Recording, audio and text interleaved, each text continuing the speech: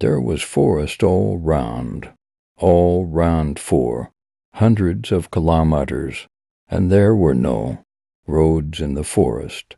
There were only tracks. Two tents stood in a clearing. 2 men were standing near the tents. The younger man, Manuel, was making coffee on a small stove. He looked up at the sky. "It's going to rain today," he said. "I know," replied Leon, "and the rain will turn the ground into mud. Then we'll never get back to base." For men were working in the forest. They were looking for iron and other metals. Leon was the boss, and he was angry. It was early morning. Leon and Manuel were ready to leave, but Joe and Pedro were out in the forest. "They left in the truck 2 days ago," said Leon. "They're very late." Joe was always making trouble. He was younger than Leon, and he was clever. He wanted to be boss. Manuel poured the coffee into mugs, and the 2 men drank it slowly. Suddenly they heard the sound of a truck. "They're back," said Manuel. The truck came up the rough track. It stopped near the tents. Joe jumped out. He was a big man with red hair. He was smiling. His smile made Leon more angry. "You're late," said Leon. "Where have you been?" "Hunting," replied Joe, and he held up his rifle. "Hunting?" Leon shouted angrily. "That's not your job. We haven't time for hunting." "We were away for 2 days," replied Joe. "We're not very late. I'm the boss here," Leon shouted. Joe looked at Leon angrily. He was not smiling now. "We're late, very late," said Leon. "The rain will start soon, and then there will be mud everywhere. We must leave now." Manuel took down the tents, and Joe and Pedro put the boxes into the truck. "Hurry," shouted Leon. "It's 10 o'clock. Let's go." Soon everything was in the truck. Joe sat in the driver's seat. Leon sat beside him.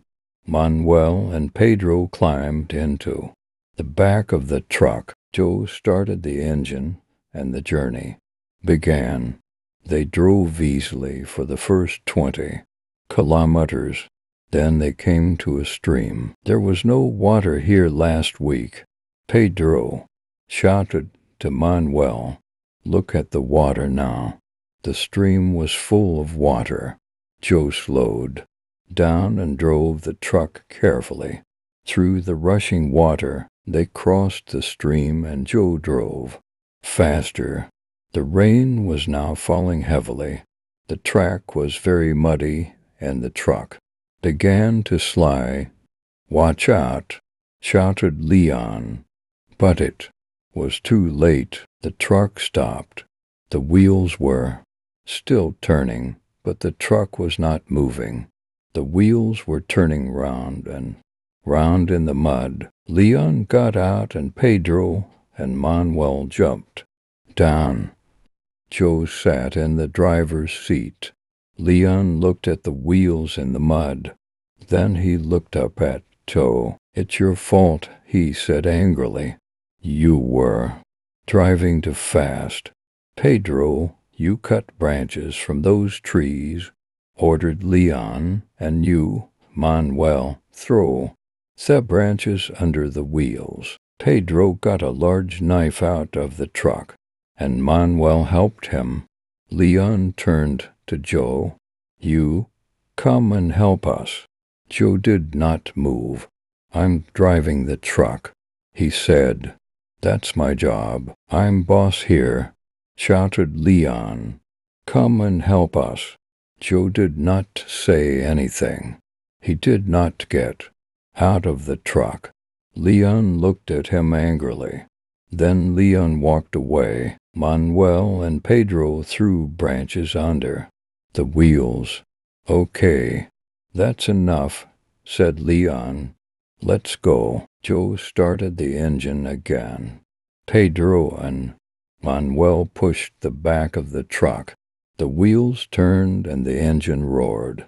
But the truck did not move. "Push harder," shouted Leon. Suddenly the truck moved forward. It was out of the mud. Pedro and Manuel shouted happily. At that moment a large branch flew up from under a wheel. It hit Leon's arm. He stepped back and fell in the mud. "Stop the truck," shouted Manuel. "Leon's hurt." At midday it was still raining heavily. The track was covered with mud. Joe drove slowly and the truck did not stop again. They climbed up a steep hill. On the other side, the track went down to a river. It was the biggest river in the forest. This was the last river between the men, and their base, an old wooden bridge, crossed over the river. They drove down towards the bridge. "Look," Leon shouted to Joe. "Something's wrong. It's the bridge. It's broken." Joe did not stop the truck. He drove down slowly to the bank of the river. He drove to the edge of the broken bridge. Then he stopped. They all got out of the truck. They stood in silence. Nobody spoke. They looked at the broken bridge and at the rushing water. Pedro spoke first. "There is no way across the river now. How can we get back to base?" "We must get help," said Leon. "Pedro, you climb back up the hill. Take the radio with you and call base. Perhaps they'll hear you and send help." Manuel lifted the radio out of the truck and fixed it to Pedro's back. Joe stopped them. "It won't work," he said. "Why not?" asked Leon. "It isn't a strong radio," replied Joe. "We're too far away from the base. No one will hear us from this side of the river. We must cross the river by ourselves." "We can't," said Leon. "We must get help." "We can't get help from here," said Joe.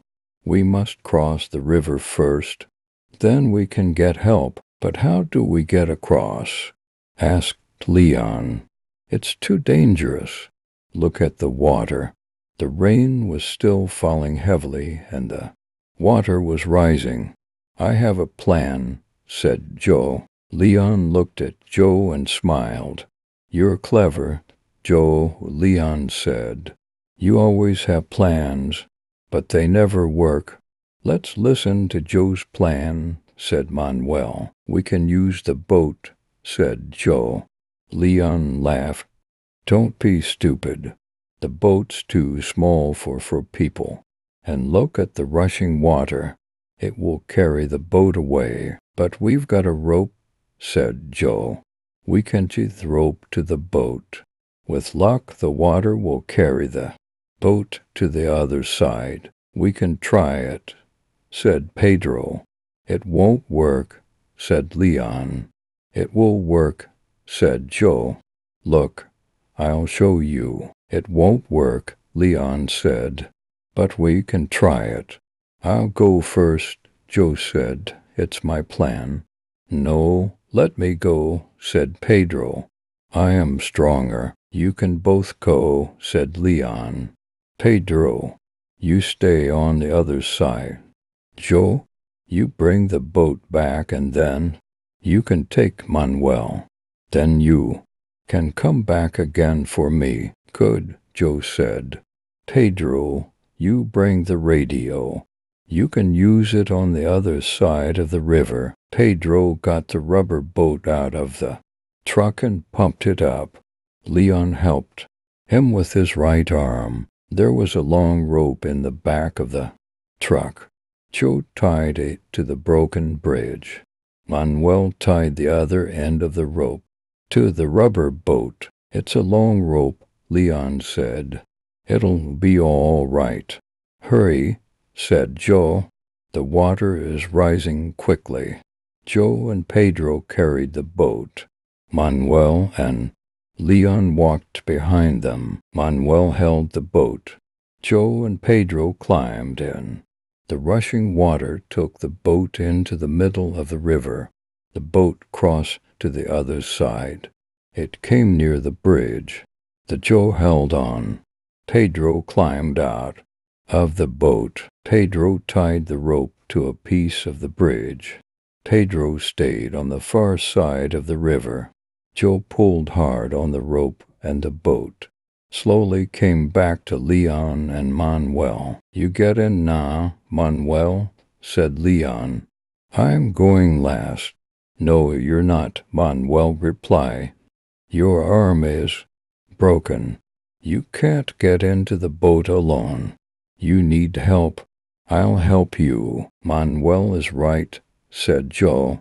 "You need help, Leon." Manuel helped Leon into the boat. He sat down in the boat and Joe pulled hard on the rope. Trouble came suddenly. Joe and Leon were in the middle of the river. Leon saw the tree first. The rushing water was pulling it down the river. "Look out," Leon shouted. Joe looked round. At that moment, the branches of the tree hit the boat. Joe held on to the rope. His feet slipped, and the boat moved away from him. "Hold on to the rope," Leon shouted. Joe looked round. At that moment, the branches of the tree hit the boat. Joe held on to the rope. His feet slipped, and the boat moved away from him. "Hold on to the rope," Leon shouted. But Joe did not listen. He let go of the rope and swam towards the rubber boat. Joe was a good swimmer, and he soon reached the boat. He held it tightly and kicked his legs hard in the water. The boat moved away from the tree. "Good," Joe shouted to Leon. "The boat's free. Leave the boat," shouted Leon. "Save yourself." Joe did not listen. He held the boat and kicked his legs. A few moments later, Joe heard a loud noise. "What's that?" he asked Leon. "It's a waterfall," replied Leon. "The water will pull the boat over." "Leave the boat. Save yourself." "Look," shouted Joe. "There's a rock in front of us. We must reach it." "Don't be a fool," said Leon. "Save yourself." "You can't save me." The water rushed round the boat. It was pulling them towards the waterfall. Joe kicked his legs harder. The boat moved quickly towards the rock. "Get ready," shouted Joe. "Jump for the rock." Leon was ready. The boat came near the rock and Leon jumped. Joe let go of the boat and swam to the rock. The two men lay on the rock. For a few minutes they did not say anything. Then Leon turned and smiled at Joe. Joe had saved his life. "We're not safe yet," Joe shouted. "The rain has stopped, but the water is still rising. It'll cover the rock in an hour or two." Joe was right. There was water all round the two men. In front of them, the water dropped over the waterfall. Behind them, there was the broken bridge. "We must get help," said Leon. "But how?" "Pedro," replied Joe. "He can help us. He's got the radio." Pedro was waiting on the far side of the river. He watched Joe and Leon. They climbed onto the rock. They were safe. "They won't be safe for long," thought Pedro. I must call base and get help. Pedro climbed up the hill behind him. He walked quickly for half an hour. At the top of the hill, he climbed onto a high rock. He took the radio off his back and pulled down the aerial. Pedro spoke into the radio. TX-75 calling base. TX-75 calling base. He waited and listened. TX-75 calling base. TX-75 calling base. There was no reply. TX-75 calling base. TX-75 calling base. Philip was sitting at the control desk. He was listening to the radio. TX-75 was Leon's number. Philip turned the dials of the radio. The voice became clearer. "Hello, PX-75, said Philip. "This is base. What's your message?" "Over." "Hello, base. TX-75 here. Pedro speaking. Can you hear me?" "Loud and clear, Pedro. What's your message?" "Over." "We're in trouble," said Pedro. "The bridge over the river Sandano is broken. Joe and Leon are on a rock in the middle of the river. They are above the waterfall. Can you send help?" "Over. River Sandano. Near bridge. Above. Waterfall." "Okay, Pedro. Help is coming." "Over." Pedro climbed down the hill to the broken bridge. Manuel was waiting on the other side of river. Pedro shouted, and Manuel waved. Both men looked down the river. The water was rising fast, and the rock looked very small now. On the rock, Joe was holding Leon in his arms. Leon's arm was covered in blood. His eyes were closed, and he did not move. Then Joe heard the noise. A helicopter. It was high above the broken bridge. A helicopter. Joe shouted, "Leon, look." But Leon's eyes were closed, and he said nothing. The helicopter was soon over the rock. A rope was lowered, and Joe held it. Then he tied it round Leon. Joe held Leon with one hand, and he held the rope with the other. Slowly, the two men were lifted in the air. Leon woke up slowly. He was still half asleep. "Where am I?" he asked. Then he remembered the rock and the helicopter. And Joe, he shouted out. "Where's Joe?" "Don't worry," said a voice. "I'm not dead yet." Leon opened his eyes fully and saw Joe. Joe was smiling. Pedro and Manuel were standing next to him. The four men were in a hut at base. Leon was lying in bed, and his arm was in plaster. "You'll feel better in a few days, Leon," said Joe. "I feel better now," said Leon, "but I need a drink." "Water?" asked Manuel. "No, not water," replied Leon. "I don't want to see water again, not for a long time." And they all laughed.